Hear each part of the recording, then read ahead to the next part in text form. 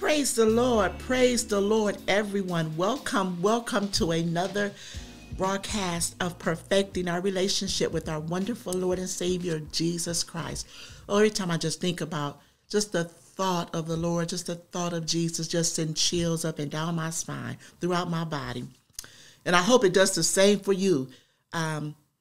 Today we're gonna talk about the season.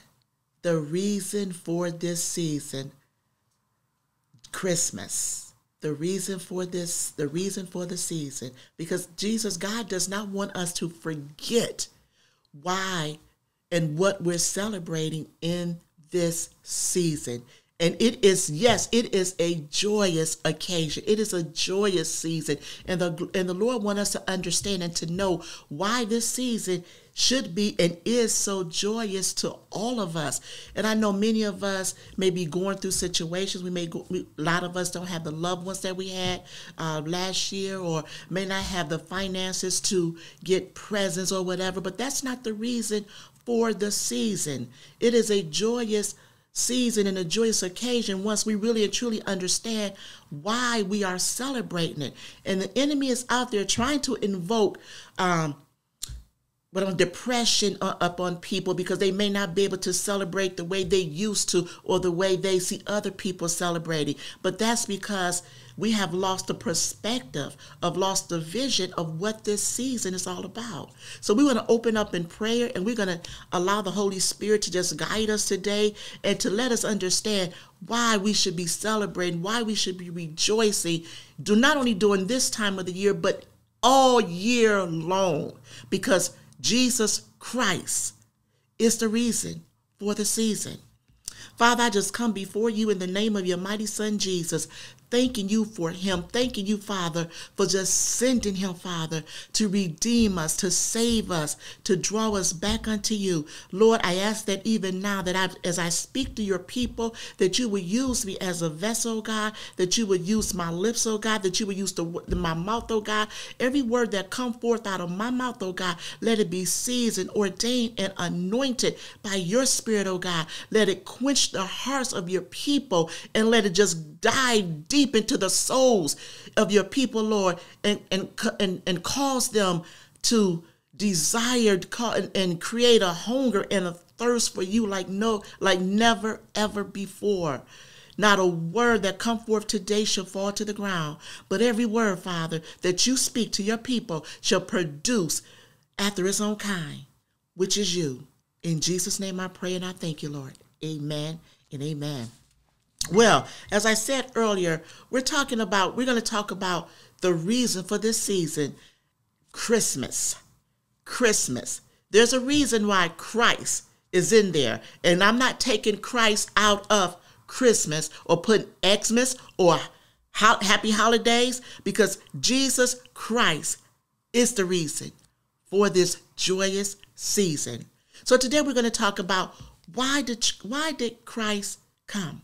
Why was Jesus born? Because it's so easy for us to get caught up in the festivities and the activities and everything that's going on in this season and in the world, and lose focus of why we're celebrating, to lose focus of why we're preparing a big holiday dinner, to lose focus of why we're going out and buying gifts. And why for some reason during this season we have that extra love and compassion and concern for others, and we want to give to those who do not have.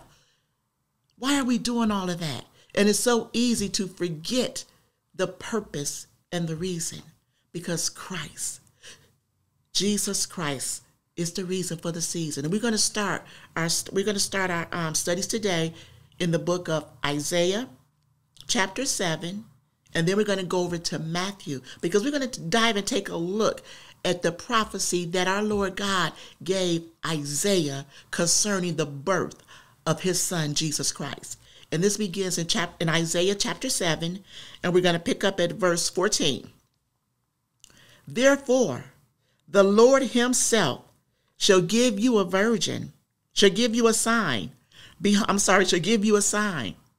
Behold, a virgin shall conceive and bear a son, and shall call his name Emmanuel, or Emmanuel, however you want to pronounce it, meaning God is with us.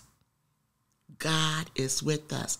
And little did Isaiah know exactly what that meant. Emmanuel means God is with us.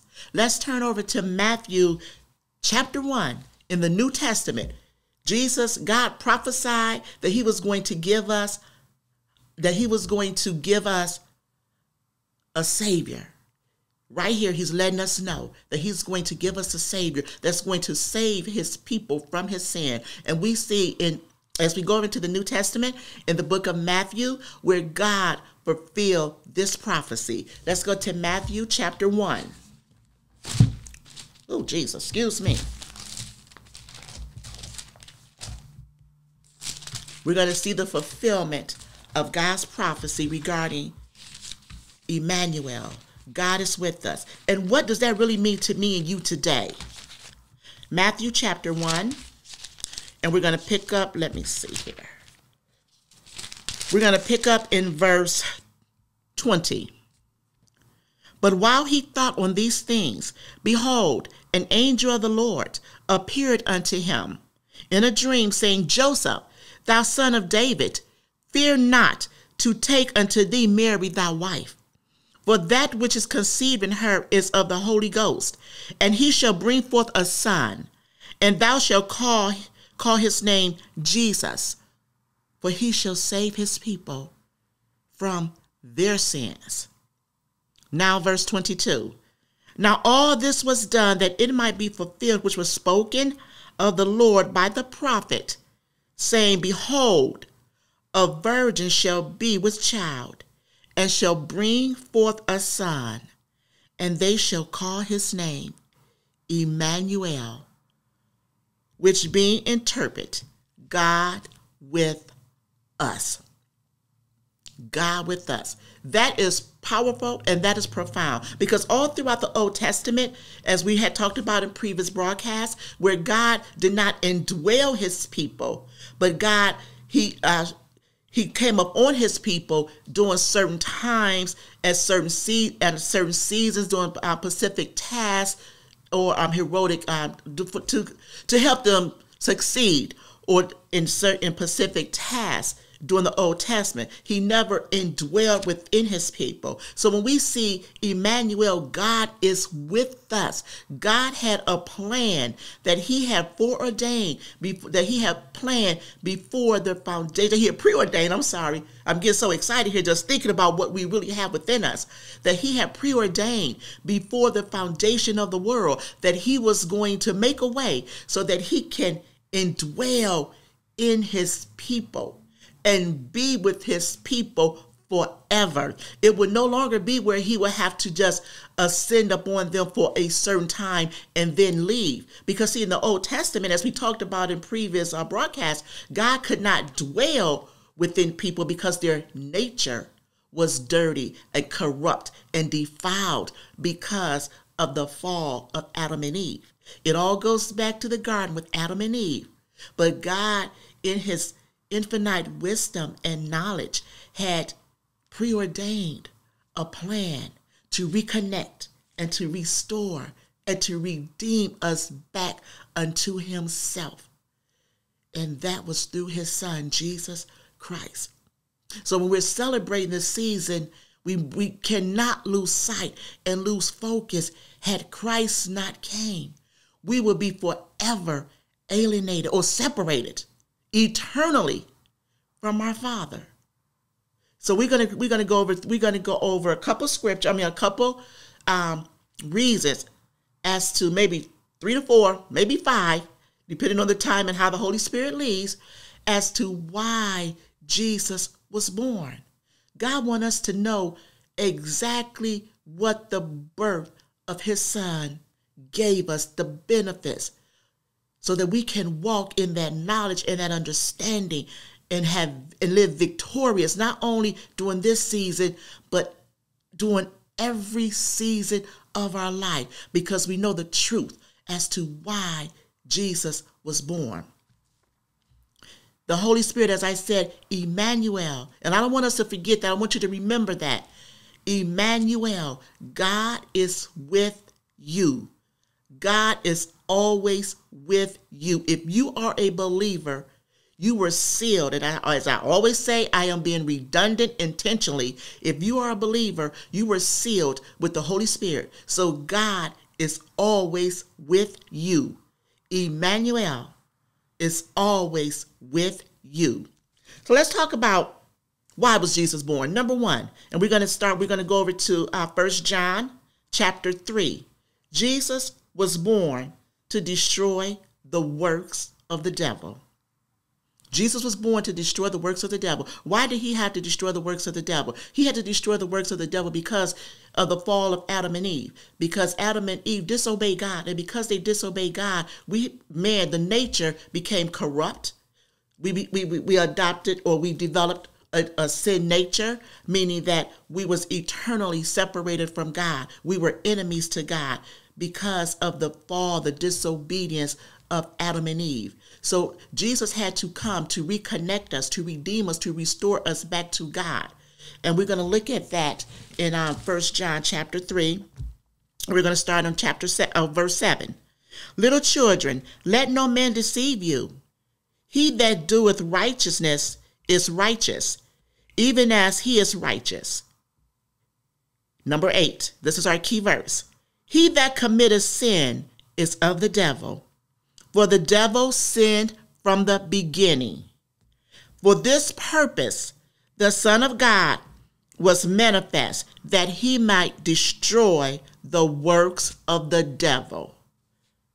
Whosoever is born of God doth not commit a sin, for his seed remaineth in him, and he cannot sin because he is born of God. That does not mean when we are born of God that we do not do sin, but we do not commit sin. That means that sin no longer has control. Sin no longer can influence us, because now we have the righteous seed of God indwelling within us. The sin nature, that's what Jesus came to destroy, the sin nature of man. Because of the fall or disobedience of one man, which was Adam, we adopted that sin nature. So in order to be connected, or in order to be made right with God, we had to be born or begotten of the seed of God. And that's how Jesus came to destroy the works of the devil. And those who believe and accept the free gift that God has offered unto us, which is his son, Jesus Christ, the sacrifice that he made by being born and dying. In other words, Jesus was born to die so that we can be connected back unto God. So those of us who accept that gift, we are born of the Spirit of God. That's what that means. You are born of the Spirit. And when the centurion asked Jesus, how can you be born again? That's what being born again means. Born of the Spirit of God. Your old nature, the Holy Spirit comes in, and the Holy Spirit comes in and creating you a new spirit, a spirit that is right with God, a spirit that wants to obey God. Our old nature, because of its sinful nature, automatically is designed, or was designed to be disobedient to God. So that's why we do things that are not pleasing unto God, that is not of God, that is of the devil, as we just saw here, because of the sin nature. So it's our nature that is regenerated. It is our nature that is renewed. That's why the Bible in Romans tells us that all have sinned and fallen short of the glory of God. So it's not about a list of things that you do and that you don't do. If you do not accept Jesus Christ as your Lord and Savior, you have you have and you maintain that sin nature that cannot relate or cannot be in fellowship with God, because God is holy and God is pure, and God is not going to indwell God is not going to, and that's why in the Old Testament he could not indwell in our biblical heroes, because their nature was not renewed. But now through our Savior Jesus Christ, God has made a way for all of us to voluntarily come to him, to be reconnected, to be restored, so that we can have a relationship and a fellowship with him. The renewed nature. That's the number one why Jesus had to be born, to destroy the works of the devil. The second reason that Jesus had to be born was God wanted to reveal his character to humanity. And as we have always discussed, and we have discussed in previous broadcasts, Jesus Christ is God in the flesh. Jesus Christ is God in the flesh. And God wanted to reveal his nature to humanity. And that's why in the Gospels, when Jesus says, when he tells his disciples, when you see me, you have seen the Father. When we read and we see the nature, the characteristics of Jesus, we see the nature and the characteristics of our Creator. That's why it's so important as we are born again, as we just said, the first reason, that we reflect the character and the nature of God. By us now being born again, we now have that ability to reflect to a world that do not know God. They're looking at us. We are the living epistles. They're looking at us to see the character and the nature of God. They're looking at us to see God's goodness. They're looking at us to see God's mercy, his salvation, his peace, his joy. All of that should be displayed through us as believers. Because when God created Adam and Eve, and it always go back to the beginning, he created them. He created man in his own image. That means he created man to reflect his nature. Our nature or our nature or purpose is to reflect who God is. But when they disobeyed God, man adopted the nature or the character of the devil. And we all know that there is nothing good in the devil. That's why we have people that are your children. Perfect example. You don't teach your children how to lie. You don't teach your children how to be disobedient. They automatically lie. They automatically be disobedient because that's our sinful nature until we accept Jesus Christ as our Lord and Savior. And then sin no longer has control over us. So number two, Jesus Christ was born to reflect the nature or the character of God to humanity, because Adam and Eve, the first man, failed at reflecting God's nature to a world that does not know him. But I encourage you, every last one of us who know Jesus Christ as our Lord and Savior, we now can reflect God's character to a world that do not know him, because we have the image of God has been restored back in us through our Lord and Savior, Jesus Christ. Number three, why was Jesus born? Jesus was born so that he can be a mediator. He's our mediator. He is our high priest. There is a mediator between God and man. When Jesus Christ died on that cross, the veil that separated man from God was torn. That means that now we can now come to the throne to obtain grace, to obtain mercy, to talk to God. I get excited. We have that privilege now to have a relationship. We have a privilege now to talk to God. In the Old Testament, most of us may recall, in the Old Testament, the priest had that job to be the mediator between God and sinful man. And they will go in and they will make atonement for the people,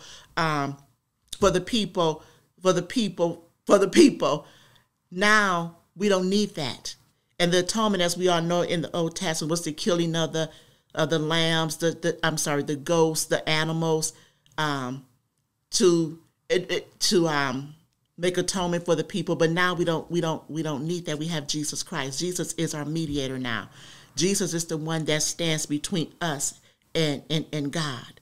Jesus is the one that has made it possible for you and God, for you and I to have a relationship with God. He is our high priest. He is the sacrifice, the final sacrifice. There is no more need to kill goats and lambs and animals and doves or whatever. There's no more need for animal sacrifice. There's no more need to shed the blood of the animals to Cover, let me say to cover, because that's what it did. It did not remove, it covered the sins for the people for a year, and then they had to do it every year.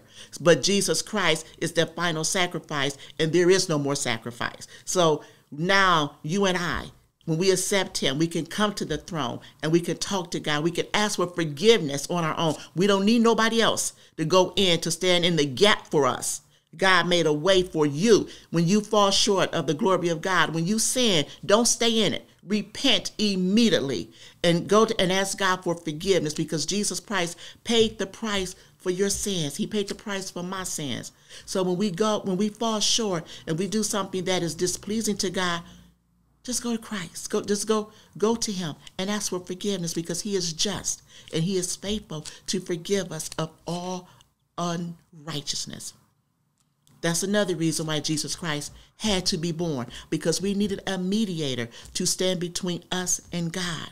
God is holy, and that's one thing that we must always remember, that our God is a holy God. He is pure, he is righteous, he is perfect, there is no evil, and there is no sin in him at all. And that's why he cannot look upon the sins of the sinful man. That's why we need Jesus Christ to be our mediator, because when you accept him as your Lord and Savior, when God see you, when God see me, he sees the blood of his son. He does not see our sinful nature.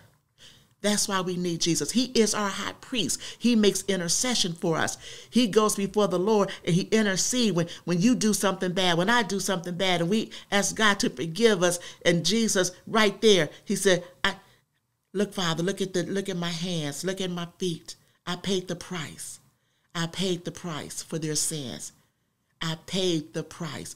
The price has been paid. That's another reason why Jesus Christ had to be born, so that we can have a high priest, a mediator, to stand in the gap for you and I. We don't need nobody else. You got Jesus. Another reason why Jesus was born, for God to make his spirit available to all mankind. For God to make his spirit available to all mankind. That is the purpose and the meaning and for this season, the reason for this season, so that God can make his spirit available to all humanity. Emmanuel is with us. God is with us. That's what that means. God is with us through the Holy Spirit. Each and every one of us who has accepted Jesus Christ as our Lord and Savior has been sealed with his spirit. Emmanuel is with you. God has made his spirit available to all humanity, and the only way that he could have done that is through the birth and the subsequent death of his son, Jesus Christ. And because Jesus Christ was born to die for our sins, for the sins of his people, to reconcile us back unto God. And when he died, he was buried, and then he was resurrected, and then he ascended up to the Father. And that was the only way that his spirit can be poured out and released unto all humanity. That's how you and I have Emmanuel with us all the time. So when God prophesied in Isaiah 7 that a virgin was going to have a child, and that his name was to be Jesus, Emmanuel, God is with us all the time. Little did the prophet really understand what that really actually meant. God is with us all the time. So no matter what you're going through this season or any season of your life, remember, Emmanuel, God is with you all the time. No matter what, in your darkest hours, no matter how dark things may look, no matter how bad things may look, no matter what you are up against, it may look impossible to get out in your natural eyes, but God wants you to remember that God is with you. That was prophesied over 5,000 years ago. We see that God brought it. We see that God fulfilled that testimony, that prophecy in Matthew with the virgin birth with Mary and Joseph. God is with you. Jesus was born so that he can redeem us. He is our redeemer. He was born because he had to pay the price. Somebody had to pay the price of sin. You could not pay that price. I could not pay that price because neither one of us have pure, perfect, holy blood. But it was the blood of Jesus Christ, who is God, that was manifested in the flesh, that came down to dwell among his people, to save his people from their sins, to destroy the works of the devil. Because of the fall of man, Adam gave up. He gave up his dominion. He gave up his authority. He gave up his power, and he gave up the right to have fellowship, to be in a relationship with God. Because of that sinful nature, because of that disobedience that separated not only him, but for every generation born after him, which include you, which include myself. But God is so wise. God is so knowledgeable. God is so loving.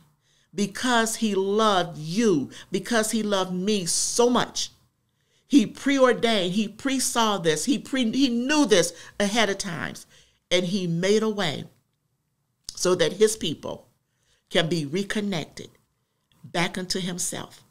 And that is through the birth of our Lord and Savior, Jesus Christ. And that is why we are celebrating this season. That's why we're happy. That's why we're joyful. That's why this season should be a season of peace, not a season of chaos, not a season of confusion, what the enemy would try to make it, because this is the most joyful and happiest time on earth. Because a Savior, God said, understand what that means. A Savior was born to save us. I don't know about you, but I just get excited just thinking about that. Out of Bethlehem, straight out of Bethlehem, came my Savior, came my Redeemer. So as you go through this holiday season, believers, know that God is with you. He's with you. No matter what you're going through, no matter what you see, no matter how you feel, he is with you.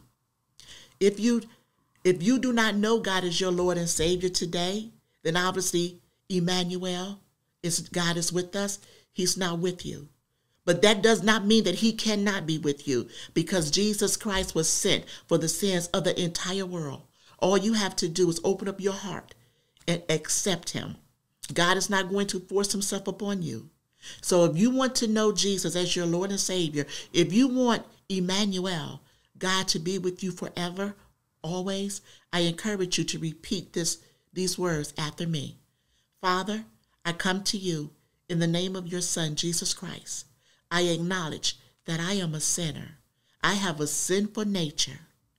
But I acknowledge that you sent your Son, Jesus, during this time, this season, to die for me, to be born, and to die for my sins. He shedded his blood, and you rose him on the third day. I believe that, and I ask you to come into my life, to sit on the throne of my heart, and be my Lord and my Savior. I accept the completed work at Calvary. I ask your Holy Spirit to come within me and to dwell with me and to be with me. I open up my heart to you in Jesus' name. If you said that prayer and you meant it, you are now a child of God. But I encourage you to continue to allow the Holy Spirit to disciple you. Find yourself a good word teaching church. Surrender yourself or surround yourself with like-minded believers. Continue to pray and read your word. And know that God is with you, because the moment you open up your heart and ask him to come in, you were sealed with his Holy Spirit. Now you have God with you no matter what, wherever you go. God bless you all. Have a blessed week. Merry Christmas. And know that God is with all of you. In Jesus' name, amen.